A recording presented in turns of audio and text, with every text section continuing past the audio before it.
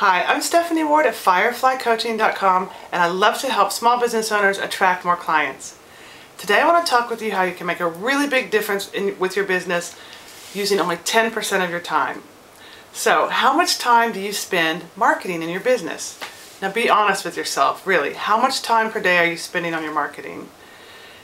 You need to take a hard look at this. It's very important. So, as you know, with marketing, consistency is the most important piece. It's to your success. It's not doing something super fancy or the latest cool thing. It's actually consistency.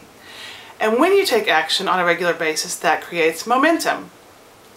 And if you're doing something every day, it will become a habit. So this is my challenge for you, to take a look at your marketing, what you've been doing, what's worked, what's successful, and do more of that. I've got an article link down below that will help you identify that, or you may already know if it's networking or referrals. So you take that marketing strategy and just do more of it. Simple, right?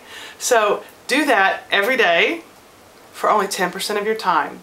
So if you're working 40 hours a week, 8 hours a day, that's 48 minutes per day, 10% of your time. If you're working more, it will be more, and if you're working less, it will be less. Just do the math, it's pretty easy. Now, a tool to help you track this is rescuetime.com. So I hope you will take my challenge and spend just 10% of your time on your marketing in a consistent way, and you will see what a huge difference it makes and how much better it is than starting with something, stopping with something, getting unmotivated, getting stuck. If you're doing it every day, it just becomes a part of what you're up to.